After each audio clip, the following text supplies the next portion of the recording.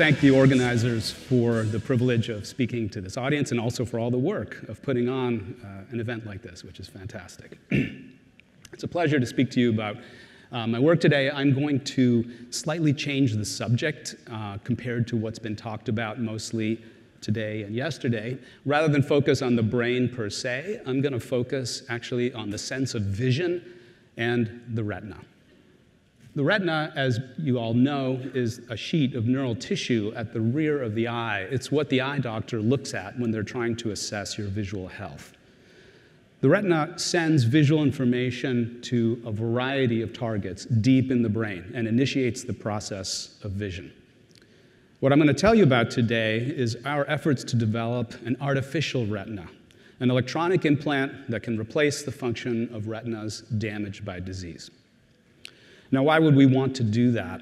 There are two main reasons, one very practical and one perhaps more forward-looking. First, of course, loss of vision can be a debilitating disorder, and in fact, it can have profound influence on economic productivity as well as social isolation.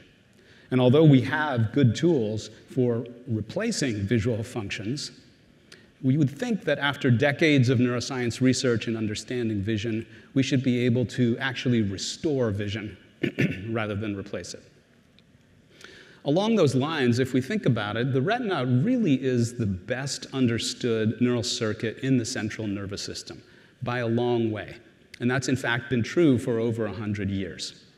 So as we think about the ability to create electronic devices that truly restore our function, this seems like an awfully good place to start. So what is an electronic implant to restore vision or an artificial retina, and how could it work? Well, the concept is simple, and it's not our concept. We weren't the first to come up with it. In normal vision, the photoreceptor cells at the rear of the retina capture light and transform that light into electrical signals. Those signals are then processed by extensive circuitry within the retina and terminate on the so-called retinal ganglion cells. These are the output neurons of the retina that send visual information deep into many targets in the brain. But in some disorders, notably retinitis pigmentosa and macular degeneration, the photoreceptor cells at the rear of the retina are lost. And as a consequence, we lose our light sensitivity. The concept for vision restoration with an electronic implant is simple. Perhaps we can bypass those photoreceptors, capture the image with a camera, and then use that to electrically stimulate the ganglion cells with an implant, causing them to have electrical activity that they send to their normal brain targets. And you can imagine, of course, that if we do this effectively, we may be able to send naturalistic visual signals to the places they're supposed to go and initiate the process of vision. Unfortunately, however, the devices that have been developed to do this kind of thing, although they involved heroic efforts and gave initial promising results, provide very, very limited vision restoration with poorly controlled percepts that are hard to understand and do anything with. Why is that? Well, I would argue that a primary reason why we haven't yet developed high-quality retinal implants is that we've left a lot of science on the table. In fact, all retinal implants that have been developed today use none of the information that we have gleaned since the founding of the National Eye Institute in 1968. Really. There's a lot of science just not included in current technologies, and we aim to fix that. So what is it about the science that can help us understand how to develop a high-quality retinal implant that can restore high-fidelity visual sensations? Well, the last couple of decades of research have painted an extremely clear picture of the complexity of the retinal circuitry. There are dozens of different cell types within the retina that have distinct morphology or shapes and sizes, distinct connectivity to one another, distinct visual functioning properties, and even distinct patterns of projection into the brain. So the retina is nothing like a simple pixel detector or camera. It's an interleaved collection of, say, 20 or so distinct neural circuits that transmit visual information to a variety of central targets to initiate this process of vision. So what do we need to know about the different cell types and what they're doing in order to restore visual function? Well, a lot of that has been developed by some of the work in my lab, building on the shoulders of other outstanding scientists who have studied the retina for many years. And to illustrate that, I'm showing a slide of recordings from our lab from the macaque monkey retina with large-scale multi-electrode electrical recording. Each cell out of several hundred simultaneously recorded is represented by its visual receptive field, or the region of visual space to which it responds to light.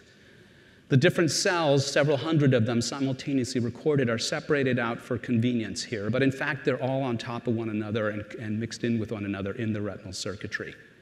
We see that as we look at the different cell types, each has a very distinctive pattern of temporal response, a very distinctive spatial sensitivity, and a very distinctive pattern of electrical firing statistics. It's striking.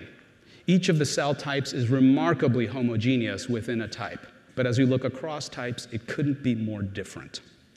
So the picture I want you to hold in your minds of how the retina works based on recent findings is one that looks like this schematically. There are many different cell types. They send information to the brain in distinctive patterns of electrical activity. Those patterns of electrical activity are transmitted to a variety of central targets, and somehow this initiates the process of vision. So somehow, to restore visual function, we need to be able to reproduce these distinct patterns in the different cell types, obviously. Okay, but there's a huge problem, which is that the different cell types are not conveniently separated out for us in the retinal surface. Instead, they're all mixed up with one another on the surface of the retina. What this means is that if you make a simple, naive device that involves simply taking a grid of electrodes and passing the pixels in and controlling the current on the grid of electrodes, you can't possibly produce these distinctive patterns of activity in the different cell types that are necessary for visual function. So what could we do to restore these naturalistic patterns of activity? We are developing a device that operates in 3 simple ways that are conceptually very straightforward. The first step of the artificial retina is to record spontaneous electrical activity using a grid of electrodes to figure out what the cells are, where they're located in the retina that we're implanting. The second step is to stimulate and record with that same grid of electrodes, just the way we do in the lab, in order to figure out which electrodes activate which cells and by how much. And then, having obtained this calibration information, when we receive a visual image, we translate with this information into the patterns of activity that we need to create and the stimulation that we need to pass through the electrodes to create those patterns of activity. I want to emphasize that this is a fundamentally bidirectional view of interfacing to the nervous system, and no device like this has been created in any part of the nervous system.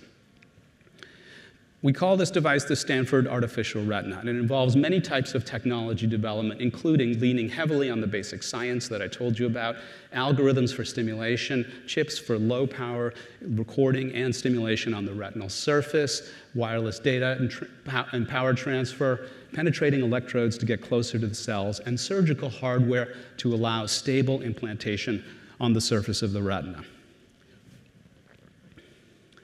How well could this work? Well, we think it could work quite well based on actual recording and stimulation in the macaque and human retina ex vivo from collections of hundreds of cells, such as the cells shown here from an actual recording. With stimulation and recording, we can infer the quality of the visual signal that we can reproduce with this small collection of cells.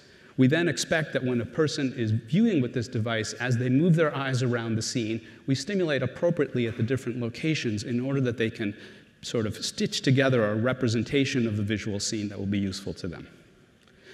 Now, what does all this technology development imply about other types of brain interfaces? We think it implies a lot, based on the fundamental structural similarity between the retina and all brain circuits. We know this about all brain circuits. Each circuit consists of many different cell types. They have different lamination patterns, different morphologies. They receive inputs from different parts of the brain and send outputs to different parts of the brain, and they function differently. This is common to all neural circuits. In the retina, where we understand better than it works anywhere else, we're now able to start to reproduce those patterns of activity. We think the implications are strong for being able to develop other types of brain implants that can likewise record, transform, and stimulate, and thereby speak the neural code of the tissue in which it's embedded. In our discussion today, I'd love to talk with you about these aspects of brain-machine interfaces of the future. And the couple of topics that are primary on my mind that I'd enjoy speaking with you about are, first of all, our first-in-human test, which we hope to achieve in the next year or two. We're very familiar with technology development and experimentation, but these preclinical things are new to us, and I'd be happy to have discussions about that. And the second is discussion about partners who may be interested in translating this technology into future high-resolution, high-fidelity brain-machine interfaces. As I said, I think the implications are high, and we intend to continue focusing on the retina because that's our area of expertise.